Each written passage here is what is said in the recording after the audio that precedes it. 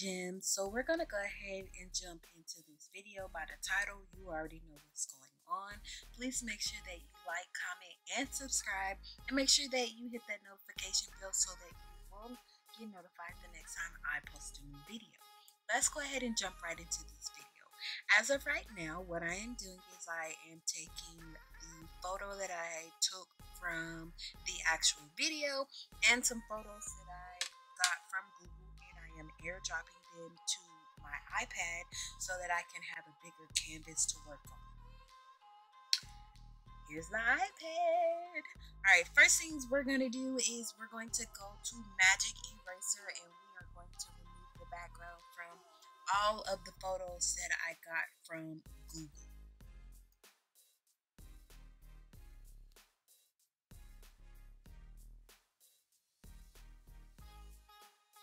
Okay, so here I am just removing all of that green screen and then any of the areas that are very opaque as far as like the green screen, and just removing that because we don't want all of that excess. So I'm just tapping, removing spots, and if I remove too much like I did down at the bottom, I'll either replace it or just erase it completely.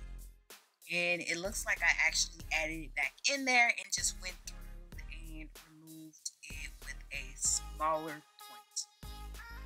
I am going to go ahead and save this to a transparent background, and I am going to go ahead and do the other photos. You'll notice that I was kind of hesitant. Excuse me. Oh my god, that's so rude.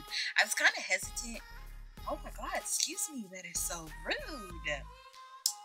You can see that I was kind of hesitant about saving these because some of them was actually pixelated. They were very blurry once I transferred them, and here I'm stuck. I'm trying to decide if I really want to keep it or not. And then why did I turn around and save it back to a white background? I removed the background just to save it to the background. Anyways, here I am just inverting the photo so that I can actually see the transparent background that the photo came with, so that I can save it to an actual transparent background.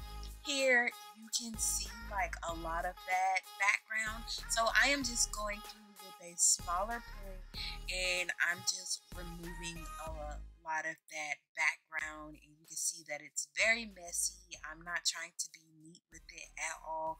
I just want to remove those big webs inside of those branches so that it can really look like it is transparent. So now we're going to go into Fonto. We are going to use a plain image, all black. We are going to change the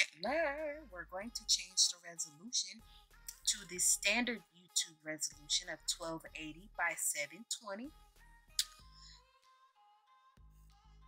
And we're going to save and use. We're just going to use this as a guide to see how big that the photo needs to be. So we're going to go ahead and add an image, and it is going to be the photo that I had taken from the original video. If you've seen Ky'Mas Day 4, then you already know what it is. And so I'm just resizing to the background so that it will be the full photo or the full size that the thumbnail needs to be. I am now going to go in with the garland where we remove the background, and I am just going to rotate and resize and position it where I want it to be. And in this case, we're going to go ahead and put that on that right side and just resize. I mean, you can do how you choose. You can see that looks kind of messy a little bit, so we had to get it right. Get it right. Get it right. Get it tight. Alright, back into Magic Eraser. Okay, so you want to make sure that you have an idea of what you want your thumbnail to look like and what you really want to use, because I bounce back and forth between Fonto and Magic Eraser with ideas, and here I'm just removing one corner and saving it, and then I am going back and undoing what I did and removing the next corner and saving it to a transparent background so that we can use it. When I'm done, we're going back into Fonto. I don't know what you was trying to swipe, girl, but it wasn't that. And we are going to add that little piece of garland, a Christmas tree, or whatever this is. It looks like garland to me. And we're just going to resize it to fit the corner of our thumbnail. And Magic or Fonto wants to act up. Alright, there we go.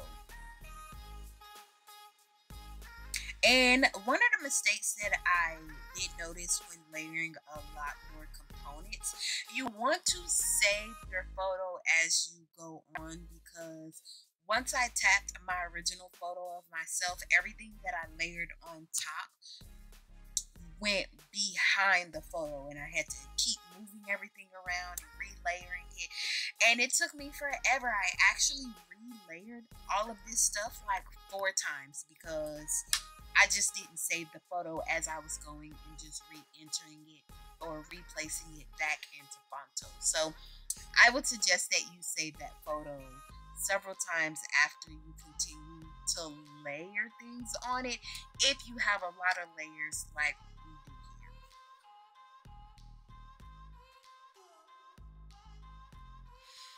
here. Okay, so now I am adding a image, and we're just going to add one of these circles so that we can add our YouTube title to the thumbnail. And then we're going to go in and change the color of that circle to whatever color we choose.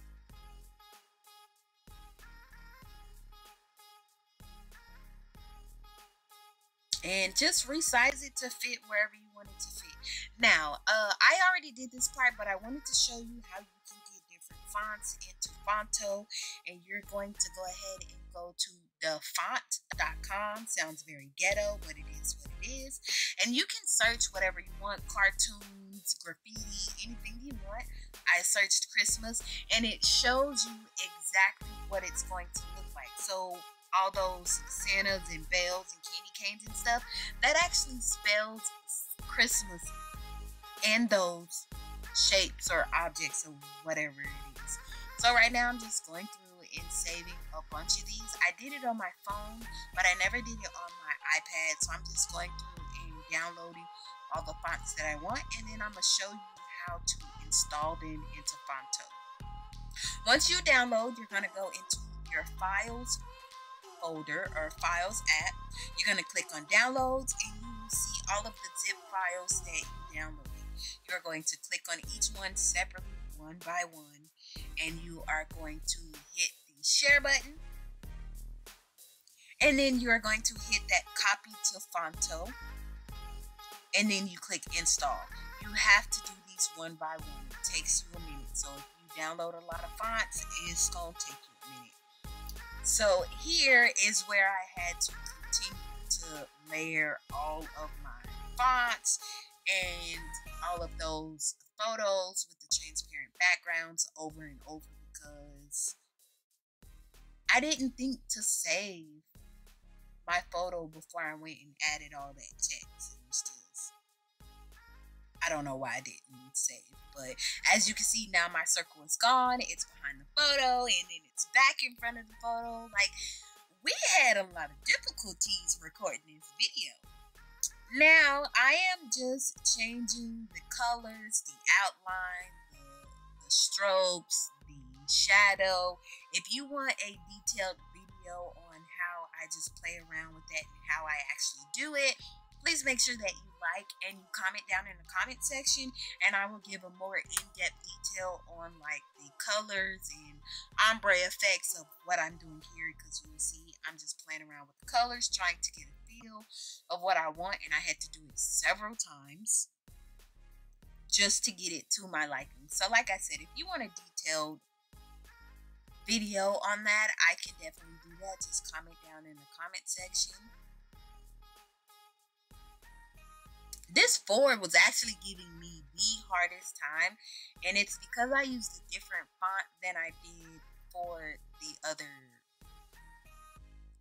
other words. So now I ended up going back into Google and finding the snowflake green, because I wanted to add a little something around our title.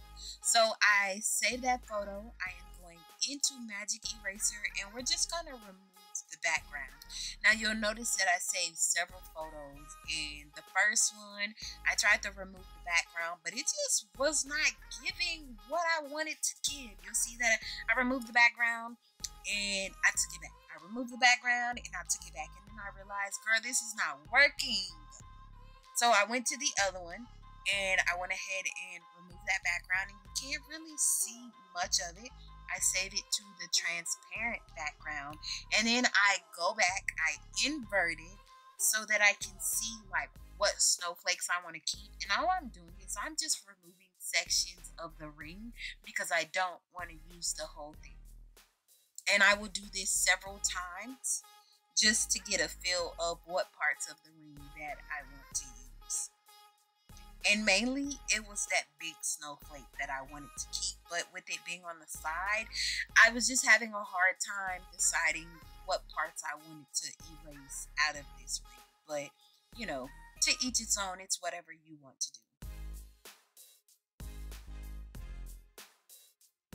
We're going to save that to the transparent background, and I think I did this several times.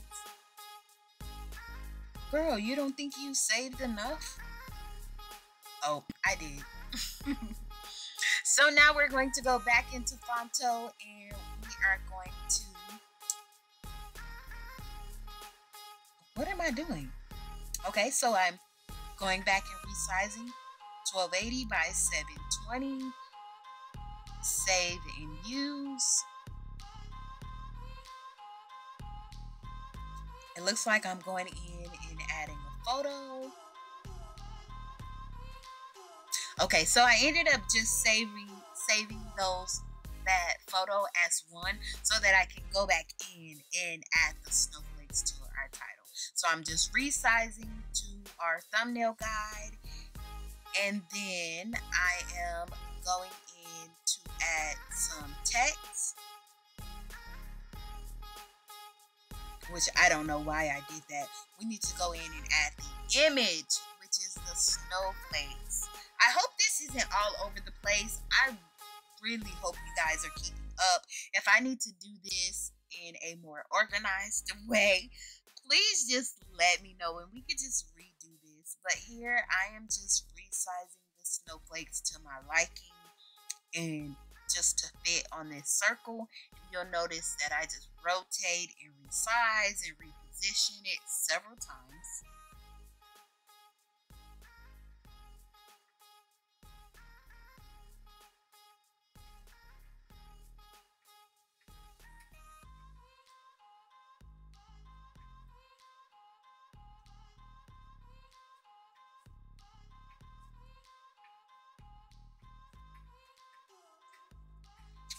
It's literally just resizing, repositioning, resizing, repositioning. It's pretty much a repetitive process. Like, that's all you're doing. It's just layering and resizing everything to, you know, be cohesive and organized, just so that it, you know, it looks good.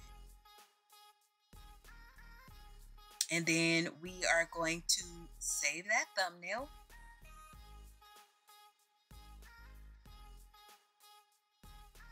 And it looks like I'm just going to pull up the photo and show you the finished product.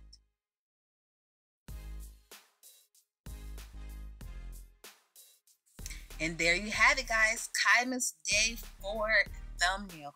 I really hope you enjoyed this video. Please make sure that you like, comment, and subscribe. And we will see you in Vlogmas Day 8, I believe. Bye, Gems.